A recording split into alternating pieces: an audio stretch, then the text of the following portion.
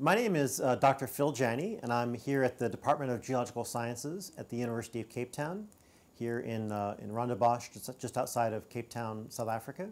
And I study rocks from the Earth's mantle, and I also study magmas that come from the Earth's mantle. These are some of the most deeply derived magmas that erupt on the Earth's surface, including, of course, the famous rock type kimberlite, which is very well known because it's the type that brings diamonds to the surface. And I'm actually going to talk to you a little bit today about what kimberlites are and how they form. Kimberlites produce a volcanic feature called a diatreme. It's much more informally known as a kimberlite pipe. Kimberlite pipes are called pipes because they are pipe-like in shape. They're actually more carrot-shaped in cross-section. They start out relatively narrow, and they get wider and wider as they get up to the surface. And so if you look on Google or something at a kimberlite mine or a diamond mine, you often find that they have this sort of a funnel shape. And that's because they're mining out the kimberlite, which comes up in sort of a funnel or carrot-shaped volcanic feature. Kimberlites don't form big volcanoes like we think of with Mount St. Helens or Mount Fuji.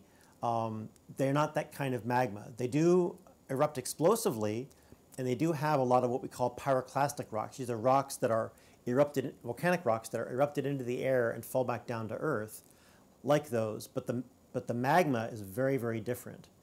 And the amount of magma also is generally quite small in kimberlite eruptions compared to, say, an eruption at a place like Mount St. Helens.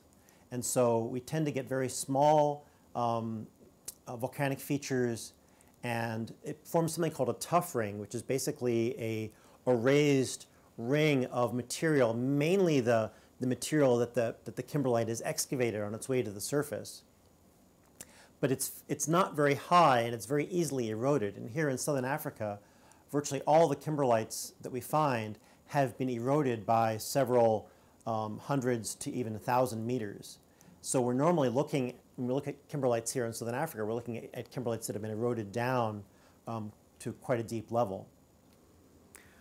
One other thing that's very special and unusual about kimberlites is that we know that they come up extremely fast from great depths in the mantle. Now, how do we know this? Well, there's a couple lines of evidence that tell us these kimberlites must be coming up very, very fast. What we find is that these magmas have to rise on the order of 200 kilometers over at most 24 to 48 hours.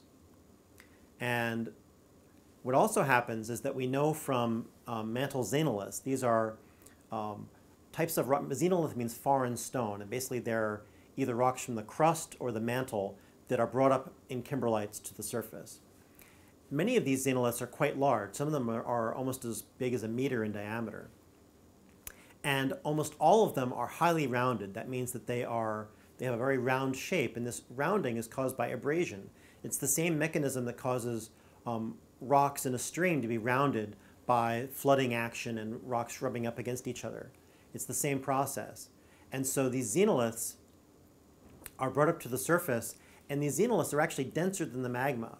So if the magma was moving slowly, these xenoliths would just sink back into the magma and would never get up to the surface. The fact that these xenoliths get up to the surface means the magma must be going fast enough and accelerating enough that even with the higher density, that these xenoliths were still pushed all the way to the surface.